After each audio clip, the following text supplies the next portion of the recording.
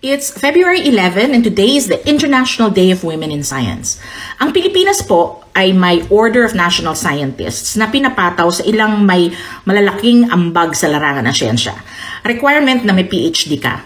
At hindi lang to para sa mga nasa STEM. Social sciences such as history and sociology are part of this category.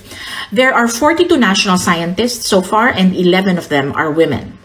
Part of this elite group is Encarnacion Alzona, who was the first Filipina to get a PhD from an American university.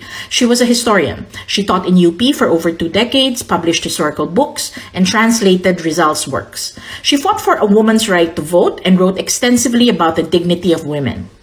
Fidel Mundo, who was a pediatrician, founded the first pediatric hospital in the Philippines and is known for shaping the modern child healthcare system in the country. She conducted pioneering research work in pediatrics while in active medical practice for over 8 decades.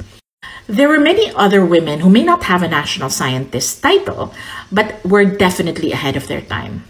Honoria Acosta Sison was the first Filipina physician.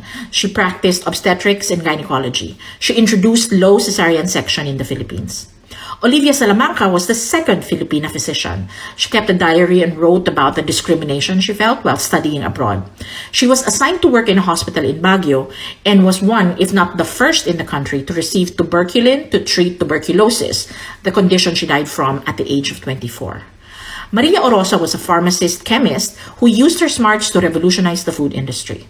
She introduced methods of canning and preserving our fresh produce and invented the banana ketchup. She created nutrient-dense food to help Filipino soldiers and prisoners of war. She died in the Battle of Manila in 1945. Teodula Calao Africa was a Filipina chemist working for the National Coconut Corporation. She invented the nata de coco in 1949 as an alternative to nata de piña, another gel-like Filipino dessert produced since the 18th century. Her invention helped sustain the coconut industry after World War II. These ladies gained the respect of the scientific community and broke glass ceilings. As in, nagkalat sila ng bubog so that other aspiring female scientists can break through. O, diba?